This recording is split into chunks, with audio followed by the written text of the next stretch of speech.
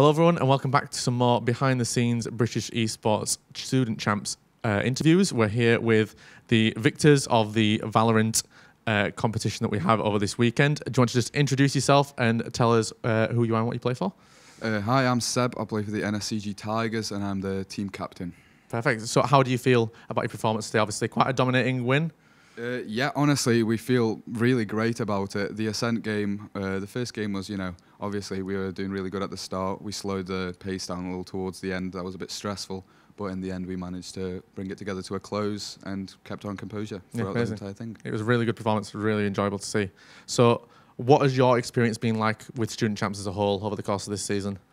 I mean, it's been pretty rough on us specifically in NSCG just because we've had a few mixed rounds with lesson schedules and such.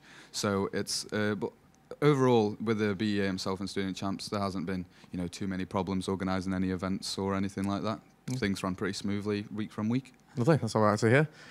What has been the highlight so far then for Champs apart from the finals? The highlight, well, it must be the winter win, to be honest. Yeah. That's definitely the highlight for us.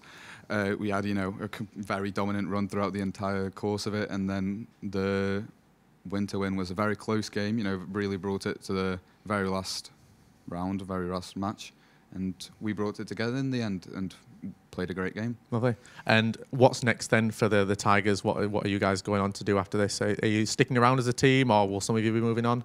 Well, some of us will be moving on. The biggest loss definitely for us will be Heish, our in-game leader. He's moving on to, bigger and better things because he is a great player, so he's moving up.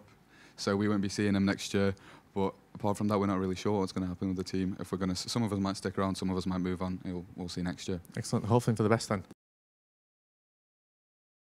Thank you everyone at home for tuning in and watching. If you'd like to see more British esports content, don't forget to follow the channel, follow all our socials, subscribe, everything like that.